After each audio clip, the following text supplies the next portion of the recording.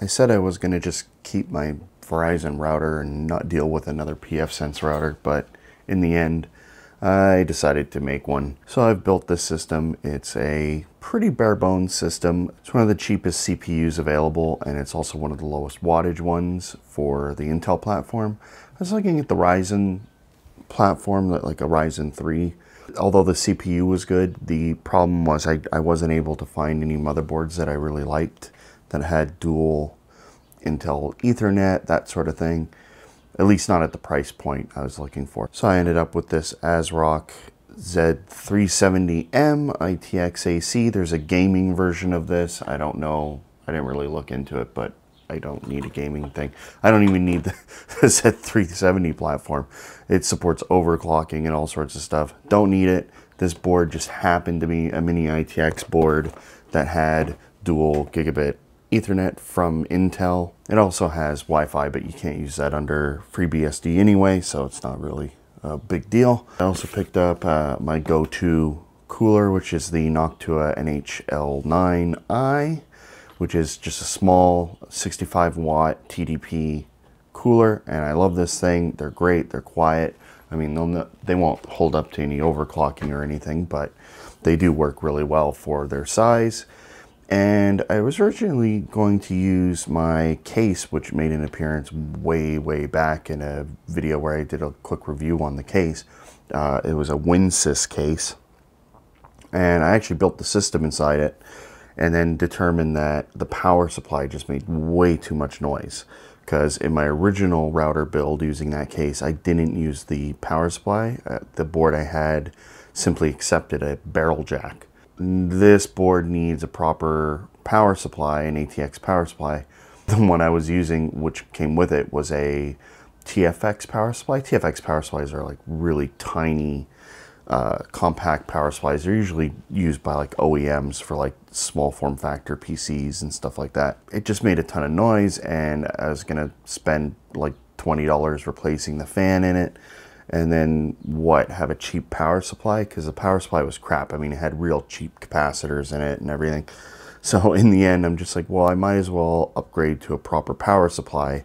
And it turns out there aren't many TFX power supplies that I'd be interested in. So how about a case that can accept an ATX power supply, but still is reasonably small? I did a bunch more searching, and I eventually settled on this Ryzen Tech case. It's the Metis Plus, whatever. I don't understand these names. I don't care. It seemed like a decent case. This case has a standard ATX power supply. It's vertically mounted here at the front. There's room for a 120 millimeter exhaust fan on the top. There's also a 120 millimeter fan at the back.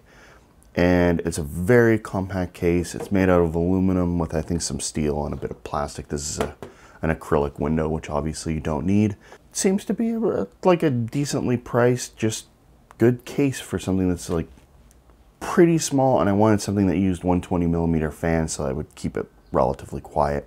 Smaller fans generally make more noise because I have to spin faster. I ended up replacing the horrible LED fan that was on the back of this thing with just a Noctua, one of the new ones. And I've also switched it around so that it's an intake. In the original configuration, they shipped these things with this fan being an exhaust. The fan in the power supply is pulling this way down, so it's an exhaust. And then you have this thing pulling out too. So what's happening is all the air is coming in through the top, and it's functioning as like the intake for the CPU and everything.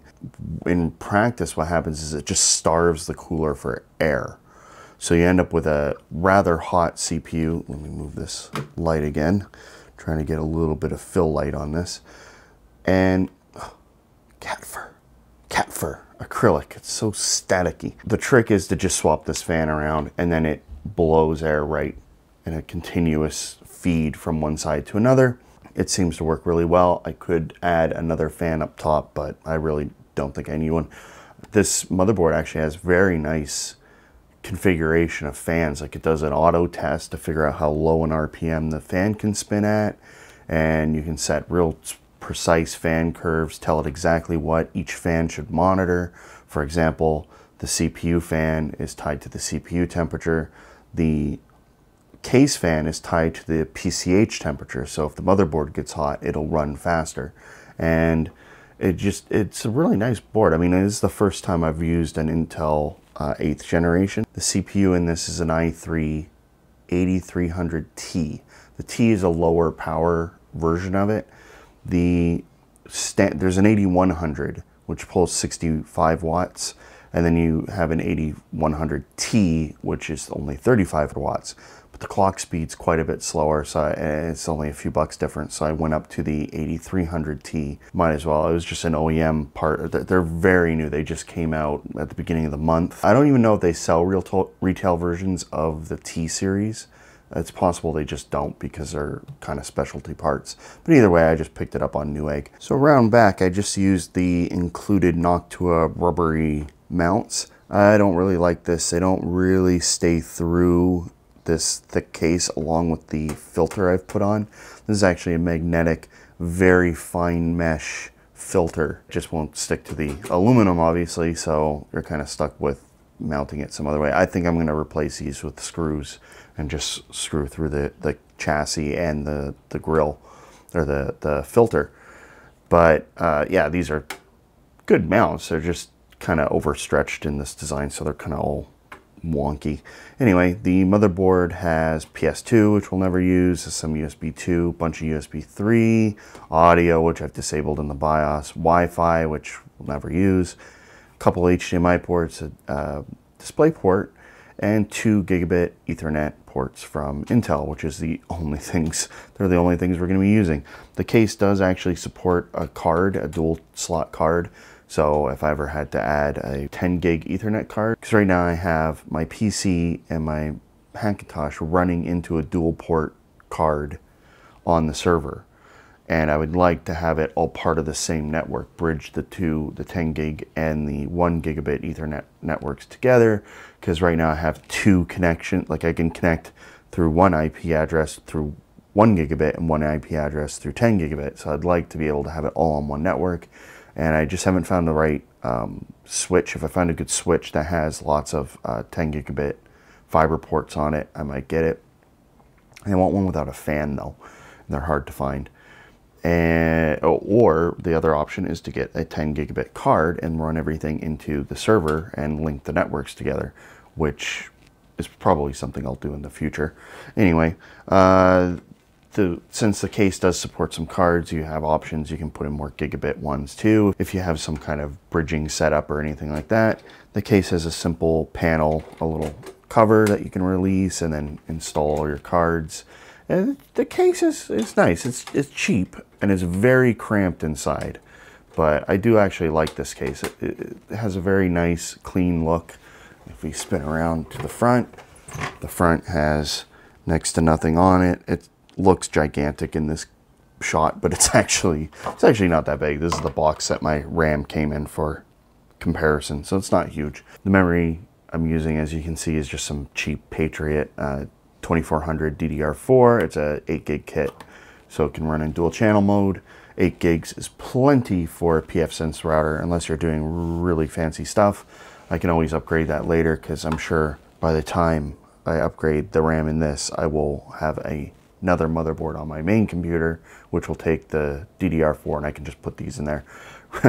This is actually the most advanced computer I have in terms of generations.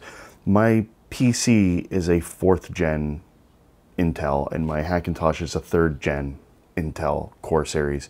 In Cinebench, this thing's actually kind of close to my 4790K, which currently isn't overclocked though. But considering this is a bottom end, low power CPU, and mine is a top of the line hyper-threaded CPU that can be overclocked, it's kind of funny how this thing is like 50 or 60% of its speed. So it's actually really impressive that a really cheap CPU these days is so fast. Looking in from the top, you can just unscrew the top and put in another fan, a couple of USB 3 ports, and audio. These are good for flash drives, but that's about it. Inside, we can see the rather cramped wiring job you have to do when you have an ATX power supply. Part of the reason is that an ATX power supply uses a full length cable for everything. Even when you're using a modular one, the cables are still long, so there's not much room to actually jam the cables. Luckily up here, you don't need any airflow. So just jamming everything up here keeps the main airflow area relatively clear. And that's okay. You know, it doesn't look pretty, but, you know, whatever. It's going to be a router against a wall anyway. I didn't even need the window. It just happened to come with a window. I'm using this hideous red serial ATA cable because I need a straight through cable, because the solid state drive, which you can't see, is actually tucked way into the upper portion of the case. And you need the a straight in connector, or else it'll foul with the chassis. So I just have it's actually an M-SATA card, a 32 gig. I think it's a Crucial one. I had it in my old router, but it's just a really teeny tiny SSD. But I've actually put it into a serial ATA module, like it just sits inside. It looks like a 2.5-inch drive now, basically. And yeah, I'm just using that. This has an M.2 slot, but I don't have an M.2 SSD, so there's no point in buying a new one. It's not like it needs that speed or anything. As you can see on the motherboard, there's a few serial ATA ports. I think it has 6, and 2 of them are off in the middle of nowhere, which seems kind of weird. They're on the other side of the memory, but you know, it works. It gave me a little more wiggle room. And the power supply in here, again, this is one of the main reasons why I switched to a bigger case, is because I can use a real quality power supply. This is a Pfsense Focus Gold. It's the 550 watt version, I think, which is insane overkill for this board. This board, when idle, uses 20 watts. When it's under full load, and I mean like I'm running ASRock with disk test, CPU test, GPU to everything running, all just stressing it, the most I was able to get this thing to pull was 65 watts. That's absolute worst case impossible scenario. So in a perfect world, the power supply would be like 100 watts. I can't get one that small. Pfsense makes a 430 watt version in this series. I don't think it's modular. And I think it was around $65 at the time of purchase. For actually a bit less, I managed to get this fully modular, more powerful 550 watt power supply because there was a rebate on it. So instead of $64, this one, even though it's more powerful and modular, only costs $50 because there's a $25 rebate. So I doubt the rebate's going to be going much longer. I think it only had a few days left when I purchased. So these things come on sale. You just keep an eye out for one. But for about 50 bucks, a really high quality Pfsense power supply, can't complain. If you want to make a build, like an actual proper build in this thing, where you're building like a gaming PC or something, I would suggest getting an SFX power supply.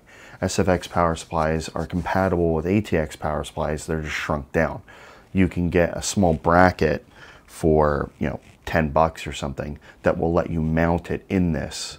You know, just search SFX to ATX adapter. You'll find it and it'll give you a lot more room, and you can get like 650 watt SFX power supplies. So if you want to run a gaming system on this thing, you can. As for a low power system, it really doesn't matter. I don't care if all the cables are jammed up in there. You don't need really good airflow, except for around here. Like I was saying before, it's way overkill to have a more powerful power supply. They're generally way less efficient as you drop in their total load.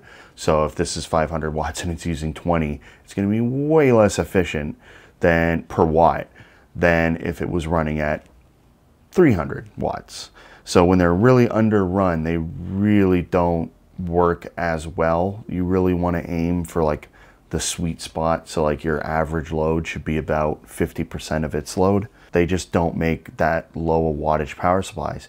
Another option is a Pico power supply, which is essentially a small DC to DC converter on a ATX power supply. And what that does is it takes a DC jack in, provides 12 volts, and then it just creates the other voltage rails, which aren't as heavily used.